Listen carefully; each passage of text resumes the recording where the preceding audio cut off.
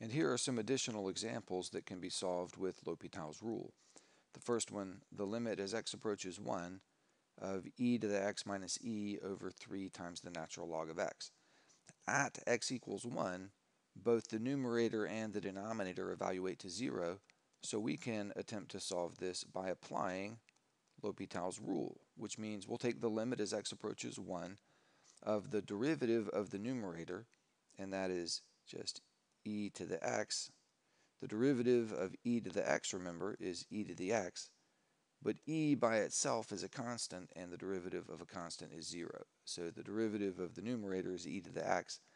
And then in the denominator, we have 3 times the derivative of the natural log of x, which is 1 over x.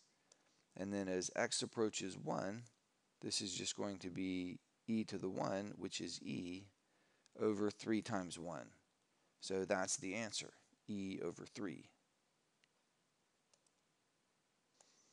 In this one, we have the limit as x approaches 0 of 7x minus sine x over x squared plus sine 3x. And at 0, this gives us 0 minus 0 over 0 plus 0. So let's try L'Hopital's rule.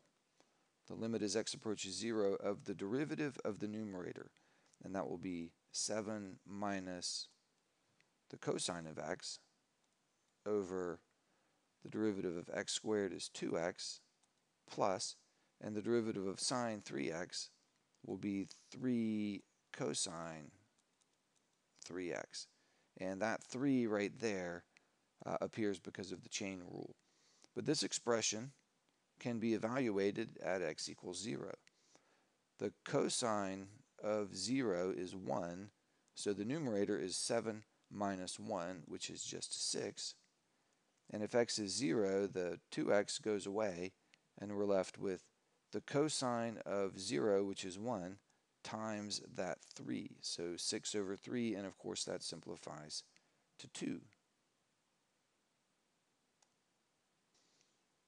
And in this one, we have the limit as x approaches 4 of x squared minus 16 over negative 1 plus 3 to the power of x minus 4.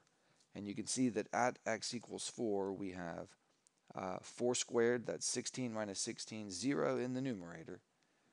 And in the denominator, negative 1 plus 3 to the 0. And the 3 to the 0 right there is 1. So negative 1 plus 1 is 0.